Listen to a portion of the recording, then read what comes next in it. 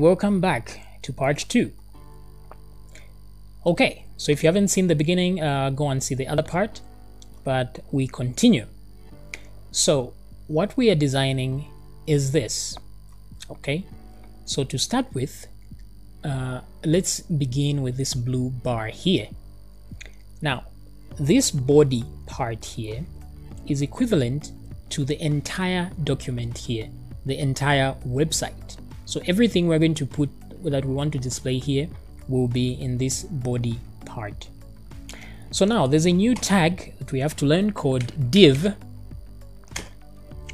Now this div is equal to simply a box, and that's exactly what we want since we are creating some kind of a box here. So let's create a box there, and it's called a div. Now inside this box we have the word Facebook, and then we have this sign up button.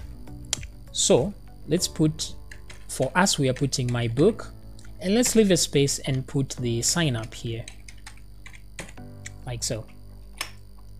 Okay, so if we go and refresh our website, we see that we have that text here, but it doesn't exactly look like this now, does it?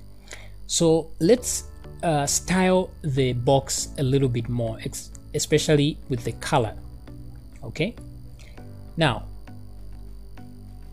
in order to do this, let me leave some space here. Let me do this. Okay, so that I see that the word is contained inside this div. Now, by doing this, I haven't broken anything. If we go back here, we'll see that everything is exactly the same because white space doesn't matter. Now, if I go in the div, opening div, put a space and then type the word style like that. Style equals open and close inverted comma.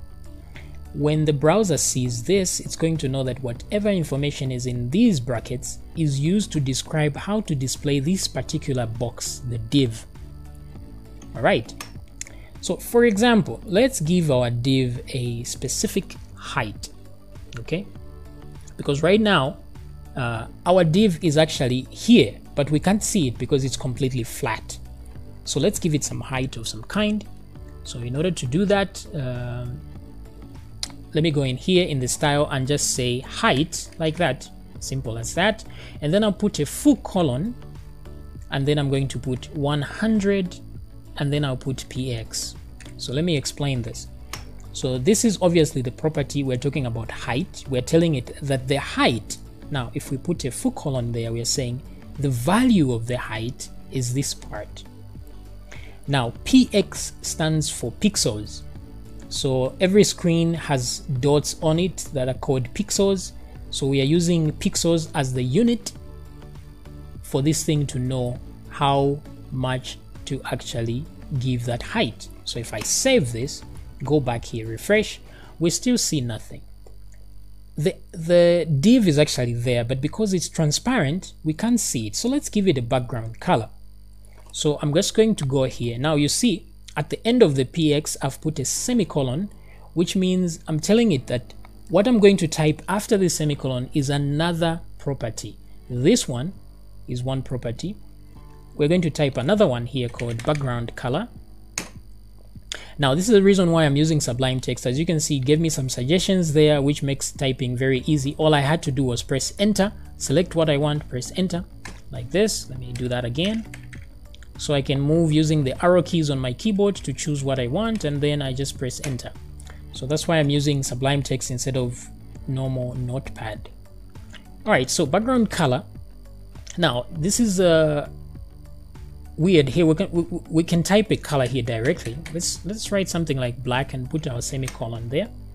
If I go back, I refresh, now you see that there's a bar there. Okay, which we are getting closer to this, but the color we want is actually this one.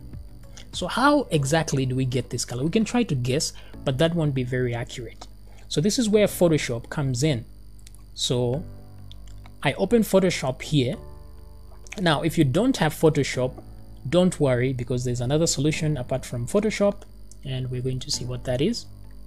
So if I get the color picker from Photoshop and select this color right there, it's going to show me the color there on these color swatches. Then I can click there.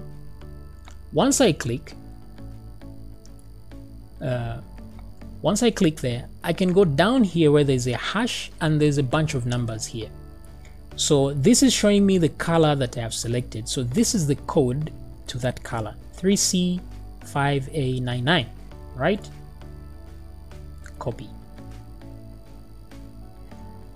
So I'm going to copy that, cancel, and then I'm going to come back to my text here. On the background color, instead of just saying black, I'm going to put that code. But for the browser to know what type, what I'm using, this is just not the word black. What I'm using is this type of color. I'm going to put a hash at the beginning like that, hash, and then the color like so. So if I go back to my browser and right click, you see that the color has actually surfaced, which is pretty neat. That's the exact same color there and there. Now if you don't have Photoshop, that's fine. Just open the image. Now this image, just check the link in the description and this image is provided. You can download it there. Now you check this image and open it with Paint, because Paint comes with Windows. So definitely everyone will have Paint. So we'll go here and click on this color selector, the color picker, and then click on that color that we want, and then go to what edit colors here, click on edit colors, and then this thing comes up which will show you what color you have actually selected. So here it says red, green, and blue. So there's another way to actually display the color. Instead of using this hash, we can say RGB, which represents red, green, and blue, because this is what we have from Notepad. We don't have the other hashed version.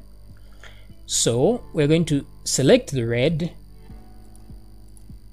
paste it there, comma. Let's go back and select the green, come and paste it there, comma, and then let's come back for the last time and get the blue, copy, and then paste it there. So you notice I'm putting commas here, so to show it that red is this amount, green is this amount, blue is that amount. Now the minimum colors you can, the minimum numbers you can put here is 0, and the maximum is 255. So you can create your own colors by just changing these numbers here to numbers between 0 and 255. Okay, so let me save this and we go back. We're going to notice that nothing has actually changed.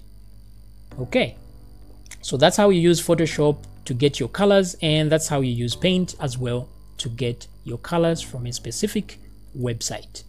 Okay, so let me close this because I won't be needing them anymore, and we continue. So the next thing that we're going to do is change the text color. As you can see, the text is quite dark, so let me change that by doing, because here we did background color. Now for text, it's called color, just like that, and we want the color in this case to be white. So we can write white like that, but if you check here, it's not exactly white, it's a little bit bluish.